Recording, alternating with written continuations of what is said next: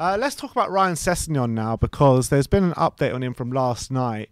And they've said that Ryan Sessgnon has a massive future at Spurs. Him and Nuno have sat down, they've spoken together, and apparently Sessgnon is going to be quite heavily used this season for Tottenham Hotspur. They're not looking to ship him out on loan, and the only reason we haven't seen him around is because he did get a bit of an injury, so he hasn't been able to show Nuno what he can actually do on the training ground yet. But he is quite favoured by Nuno, and he is going to be used quite a lot. It's just a shame he's been held back by this injury, and he won't be back until just about when the season's starting. Yeah, again, it's a player who Eccleshare says that Nuno's a big fan of, and he's going to keep him around. So I think that's good. That's promising. It's a big shame that he's got another injury. He seems to be a player who does pick up quite a few injuries, doesn't he? He came to Spurs injured. It took him a while to get fully fit. And he had those injuries at Hoffenheim as well. Yeah, and he had a big injury at Hoffenheim, ruled him out for a few months.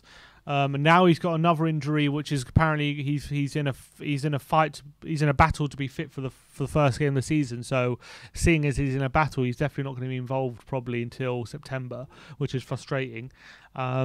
So that's a shame. But if we can get him fully fit again, and we can get him back to his best and fully involved, then I think he's got a promising future at Tottenham, and I think it's positive that Nuno's a big fan of him and wants him around, because it shows he believes in him, he believes in his quality, and maybe he thinks he can bring the best out of him, which is good.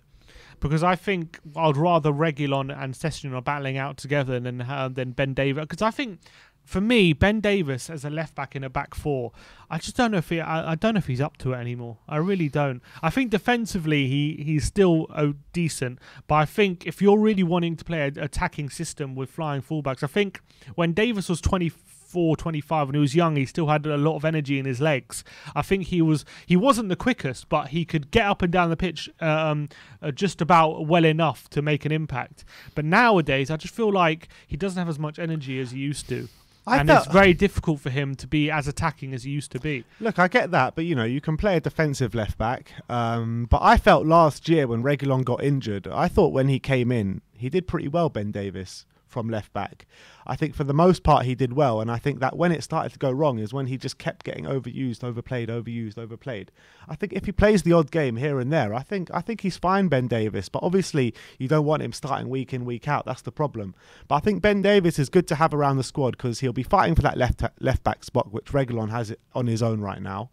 And also, he can come into a back three as well, play that left side of a back three. So I think he's a good player to have around. Yeah, I'm just not that confident anymore with Davies. But you not think he did well when he came in for the injured Reguilon last year?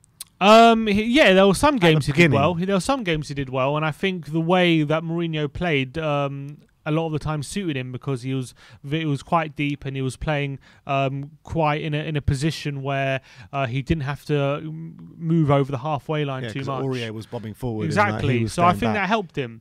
But now, if Nuno, it depends how Nuno wants to play. But I just feel like when Davies was tasked to be more offensive, he got caught out so many times, and I don't think he has that ability as much as he used to. Because I think he actually used to be quite a decent attacking fullback. I remember one season where he got quite a few assists, and he was actually quite a decent goal threat, and he created a few chances. But I feel like I feel like he's not as athletic as, and even though he's not that old, he's still like 28, 29, he's bordering on 30. I just don't think he has the energy of maybe especially what other fullbacks have.